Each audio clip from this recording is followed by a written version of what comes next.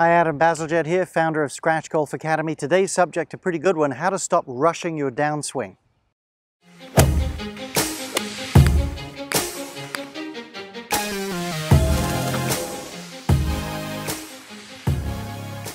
So how to stop rushing your downswing. I'm going to give you 3 categories here that I think really hurt people in that area and give you some drills and some ideas that'll help you master it a little bit. If you like this video, please subscribe to the YouTube channel. ScratchGolfAcademy.com is my home website.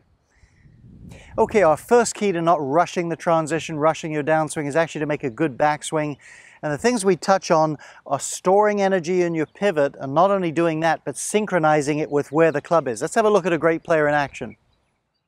So there's Francisco Molinari, recent major championship winner from last year. And just watch here. Watch, first of all, the nice pivot and how there's movement in his body all the way to the end of the backswing. And then notice how the arrival of his hands at the top exactly coincides with the completion of the pivot. That's what you're looking for.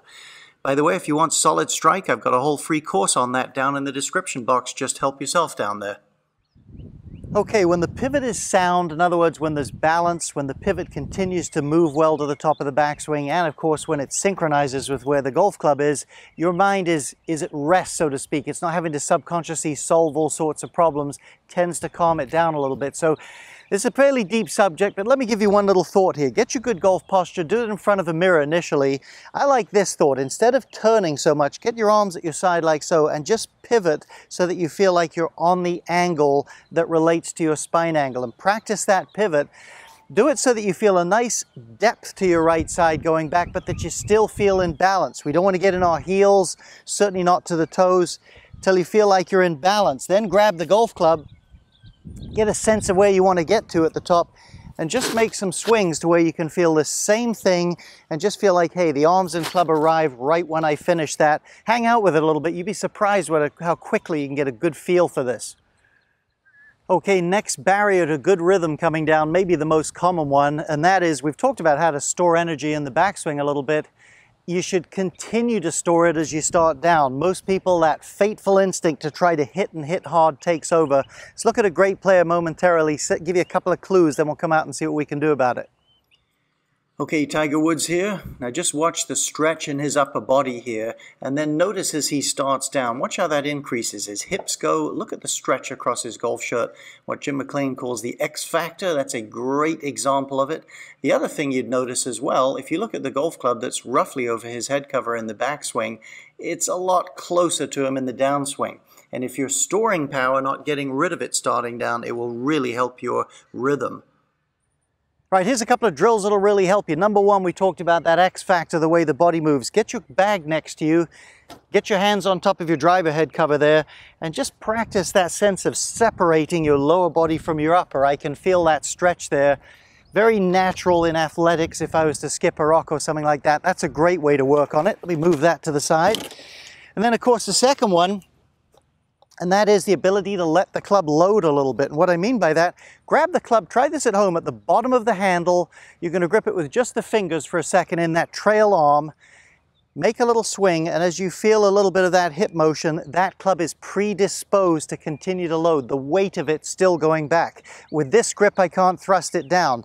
Feel that a little bit, then just grab a club. This is an 8-iron, super soft wrist, super soft pace. To take it back, just a little bump of the hips. Let that wrist load up a little bit. The battle, I'm telling you, is in the mind. You know, people just, the thing happens so quickly, they don't know what happened coming down. The instinct to hit is so strong there. You've got to practice it on a small scale, then notice if that's what you're doing when you hit. So I'm going to get a certain sort of feeling here.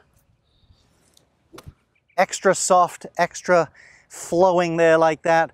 Then I would ratchet it up, make a full swing, see how similar it feels. Get your mind off outcome for a sec, relax, compare notes, go back to the little ones, a couple of these on the driver, and just work it in there. There's no pat formula that'll give it to you in 20 seconds, but you hang out with these drills, start to notice where that hits instinct is coming from. If you have it, you'll be able to dissolve it and get it out of there soon enough. Okay, let's say you've worked on those first two, but you still find, you know what, I have a hard time with my rhythm and staying in a nice flow as I start down. You probably have some agitators in your golf swing. You have to work to get those out of there. It's a fairly lengthy subject, but let's touch on a few things.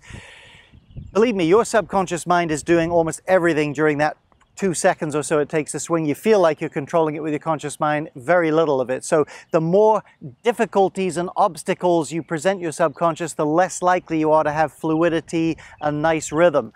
Couple of things that would come to mind: balance issues. Balance overrides almost anything. I tell you, you could be walking along talking to someone, you start to slip, your mind will go right to that. So subconsciously, if your body senses we're getting out of balance, it's going to try to fight and rush to put you in balance. So pay attention to that.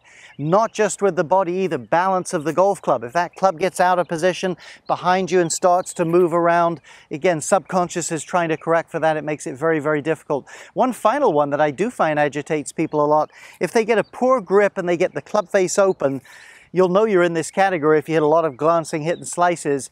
Anytime that face is open and the ball's tending to take off there, it incites a bit of a reaction to shut the face down and try to get it square. So if you're a slicer, that is going to be a real agitator as well. Go back to working on the club face and those things, then you can come back and improve your balance and improve that rhythm as you start down.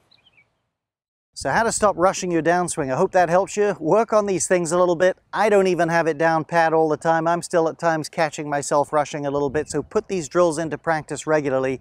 If you like this video, please subscribe to the YouTube channel. Lots of free content. And scratchgolfacademy.com is my home website. Full courses in every aspect of the game there.